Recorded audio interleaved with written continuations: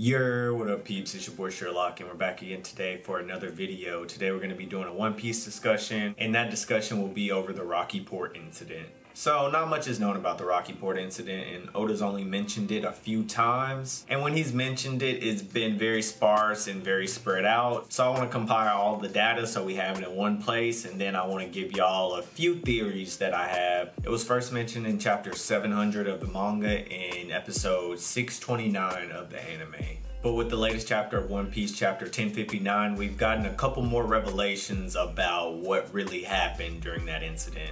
Only very small details still, but it's still a very big detail in the small detail, if you get what I mean. So if you don't know what the Rocky Port incident is, it's an incident that occurred over the 2-year time skip, and it was apparently masterminded by Law, and is how Kobe was dubbed the hero. Like I previously mentioned, this was first brought up in chapter 700 by Brand New of the Marines. It's when he's first reintroducing us to the Warlords of the Sea post-time skip. Kobe's contributions to this were apparently huge because he was promoted to captain and his reputation went way up. As we see through last chapter, the people of Amazon Lily and multiple people throughout the story have called him the hero and noted that they have heard of him from somewhere or another. I think it's cool that Kobe's title of the hero kind of parallels his master Garp's title of the hero of the Marines, which makes a lot of sense if Garp really is the leader of Sword like some theorize. But I'll touch on that a little bit later in the video. I guess that's why this event is starting to sound somewhat like a mini God Valley or God Valley Light, if you will. It involved huge figures like Marshall D. Teach, Trafalgar Law, Kobe, and now we just found out Wang Ji, or how he's dubbed in Japan, Achoku. Wang Ji is a former member of the Rocks Pirates, so we can pretty much assume that he's fairly strong and infamous in the One Piece world. The character actually wasn't introduced until the famous Ultimate chapter, chapter 957, and I think this may explain why he wasn't originally brought up when they first introduced the Rocky Port incident. I mean, Oda might not even have this character planned when he originally mentioned the events, but Oda's been slowly peeling back the happenings of what happened during that incident, so it's very likely that it was always in his plans. So the results of all of this is Law brings 100 pirate hearts to the Marines, and he is then promoted to a warlord. Kobe protects civilians and is then dubbed the hero and becomes famous in the Marines. And then Blackbeard takes advantage of all of this somehow through the assistance of Kobe and ousts Wang Ji out of the pirate island and becomes the new ruler of this pirate island we call Hachinosu. So, Law warlord, Kobe the hero, Blackbeard ruler of Hachinosu. And with all of that, that's all we know about the Rocky Port incident. Alright guys, now I'll give you my theories on what I really think happened during the Rocky Port incident. The first one is going to be the one I think is most likely, and then the other two is going to be things that I think are fun ideas and could have happened, but I'm not as convinced about. So Law being dubbed the instigator or mastermind behind the whole incident, I think it was Law's plans to gather 100 Marine hearts and turn them into the Marines that unintentionally or intentionally led to this event. Although they call him the mastermind, I think it's more or less the effects of his plans dominoing throughout the world.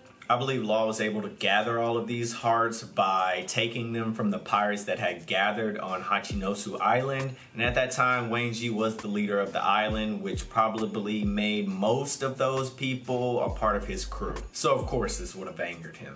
And keep in mind, this is the guy who had the strength and the renown to be a part of the Rocks Pirates and to take part in the God Valley incident. So then you think, who would he take this anger out on? The obvious answer would be Law, but the other answer might be the Marines because they now employ him, and he also could think that they may have put him up to it. And I mean, pinning it on the Marines could have been a part of Law's plan the whole time. He gets the position of warlord and then takes no heat for what occurs. So my theory is that Wang Ji attacks the Marines or like a nearby base on a nearby island like Rocky Port. I mean, we did see 2 other former Rocks Pirates do some serious damage to Marine Ford. Shiki from episode 0 and Whitebeard from the Marine War are both examples of this. This would be a way to drag Kobe into the incident and for him to prove himself as a strong combatant and a true Marine. Although I'm not sure if Kobe had a direct clash with Wang Ji, in my head canon, I would like to say yes, he did. I think it'd be a really cool moment to showcase Kobe's growth and then give us a glimpse into his current power. Oda has been building it up for so long, I'd just like it to be a standout moment for Kobe. And for him to have rightfully earned the title of the hero. But that'd be asking a lot of Oda because stories in One Piece hardly ever go how they're originally portrayed. So we'll just say through some means, Kobe aided Blackbeard in taking over 𝙲𝚘𝚙𝚎 Island from Wang Ji. Whether that be through combat ability or distraction. Knowing Kobe as a character, I doubt it was intentional, and knowing Blackbeard as a character, I'm 100% positive he took advantage of the situation for his own gain, per usual. So yeah, I think Law, Kobe, and the Marines weakened Wang Ji and his crew, and Blackbeard was able to come in and take advantage and take over the island to become the new ruler of 𝙲𝚘𝚙𝚎. Another idea that came up is because Law being dubbed the mastermind of an incident that Kobe was also named the hero of is a little suspect, a little suspicious, especially with Kobe being a member of SWORD, and then we have many people out there that theorize that Law is also a member of SWORD. So maybe the SWORD organization concocted this plan as a means of increasing the notoriety of the SWORD members. This could help with the infiltration of their members into the pirate world by implanting them into pirate organizations and thus stealing their informations and becoming vital members and influencing them.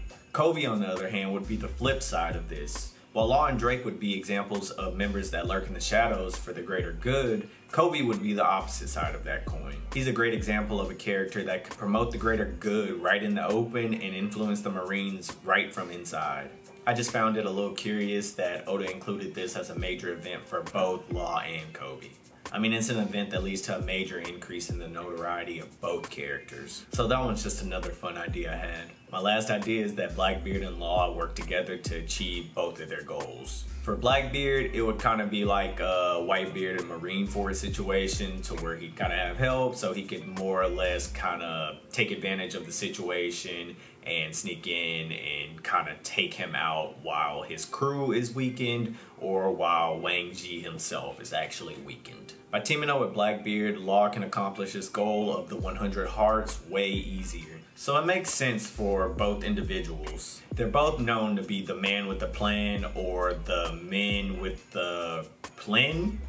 So it would be a really cool team up. In this situation, Kobe's kind of drawn into the incident accidentally. Either the results of Law and Blackbeard's plan ends up involving civilians, or just the battle itself ends up spreading and involving civilians. Somehow Kobe gets involved in that, and it's just more of an incidental thing, and he protects his citizens and becomes known as the hero for fending off Wang Ji and I guess Blackbeard in a way, maybe. So Kobe ends up inadvertently weakening Wang Ji, and Blackbeard just kind of swoops in and later on ousts him out of the island and becomes the new ruler. But these are just some fun ideas I had, so I just wanted to put them out there. If you have any other ideas, then let me know in the comment section below. If you enjoyed the video, then please smash the like button, please sub to the channel, and hit the bell for notifications. As always, I hope you're having a beautiful day or night wherever you are in the world. I'll catch you on the flip. Peace.